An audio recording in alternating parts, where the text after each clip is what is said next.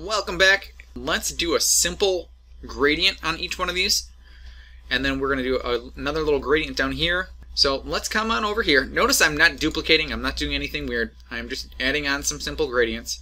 So before I click on this, what I want to just double check is that my fill is in the front. So I'm going to click on my gradient.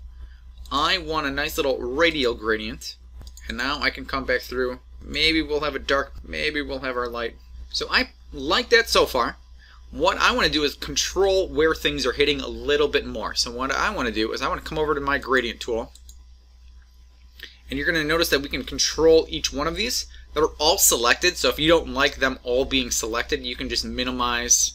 So I can just click off, grab this one, and then I can grab one individually each time, just so you can see what we're doing.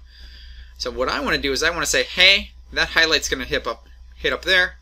I might want to adjust maybe the angle a little bit, and then other little thing I might want to adjust is maybe I want that to kind of follow along to that curve a little more. So I can adjust where it hits, and I can also adjust that shape.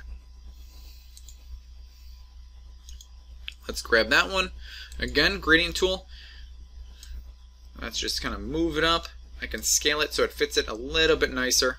And you're going to notice that those little strokes that we added, those are going to become a little bit more and more subtle.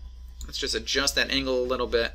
And again, I can flatten that out so it kind of hits. Let's grab this other one.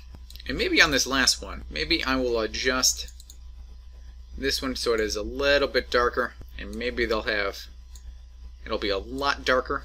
So I'm going to pull over this slider. Now, things to be aware of, notice the slider. I can also adjust that little slider right there on the tool itself. So most of the things that we can do, notice that little circle. When I'm adjusting, I can do that on both tools. I'm going to click my black arrow. I'm just going to deselect. Let's come on over to this face. Now, let's just do our color first. I'm going to grab our colors. Notice nothing is selected. I'm going to add another one. So whenever you get an extra point, if I want it to be removed, just pull down and it'll remove it. If I want to add another one, just click and it'll add an extra point. So maybe I want dark, light, and then I want another dark. So I'm going to grab that, and then I'm just going to click on it. And right now it's in a radial pattern. I'm not opposed to it, but let's just see what happens when we do a linear pattern. What I am thinking is I want to do, let's go -90. So what I'm going to do is I'm going to make sure both of those are the same color as the stroke that we added. And then it'll kind of pop out in some areas, and then it'll just kind of fade, wispy away up in some of those areas. So all I'm doing is just adjusting, little minuscule adjusting where I want those highlights to hit.